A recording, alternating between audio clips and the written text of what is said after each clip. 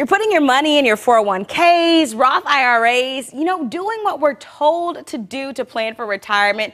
But there are roadblocks that we don't always plan for. That's what we're diving into in today's Finance Friday segment, sponsored by Compass Retirement Solutions.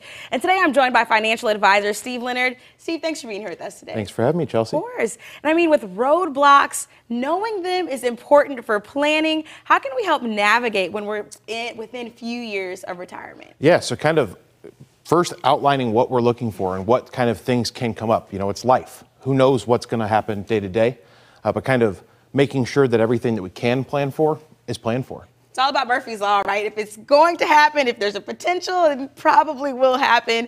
And one thing that can happen is economic and job instability. How does someone prepare for that? Yeah, so really the market's changed by tons of things, whether it's economic downturns and kind of job loss, and really protecting that if we did, for whatever reason, have a recession or some sort of job market collapse, that we're taken care of, that we're ready to retire and we can retire when we want to. And you mentioned job loss, Steve. It's not just job loss either, but it's market losses in our accounts and taxes as well. How do we prepare for those? Yeah, so market loss is a big thing that everybody always talks about with paper losses. It's not just a paper loss.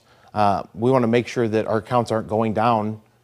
The goal is to, just like you said, outpace inflation and make sure that we can kind of comfortably live our full retirement. And speaking of living comfortably, one thing that I've learned from all of these segments with you all is that people don't take into consideration healthcare and inflation, which is kind of at the back of our minds. We forget about those, but that can also impact retirement funds. Healthcare is one of those things that's gone up more than anything else as far as when we're looking at retirement, is how much is it going to cost us now?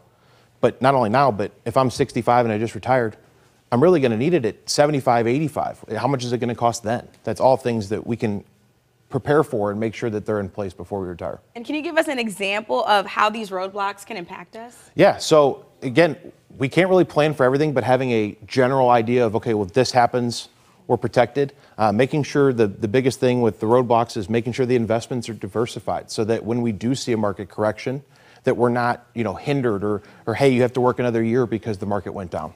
And a lot of these gems are actually in founder Marvin Mitchell's book, Retire Early. If you'd like to receive a no-cost copy of the book, Retire Early, all you have to do is head to rethinkingretirement.net. It's right there on your screen, rethinkingretirement.net. This retirement toolkit is at no cost to you, and it really will offer you a peace of mind to get your hands on a copy. It's rethinkingretirement.net. And this has been another edition of Finance Friday, sponsored by Compass Retirement Solutions, with financial advisor Steve Leonard. Steve, thanks again for being here. Thanks for having me.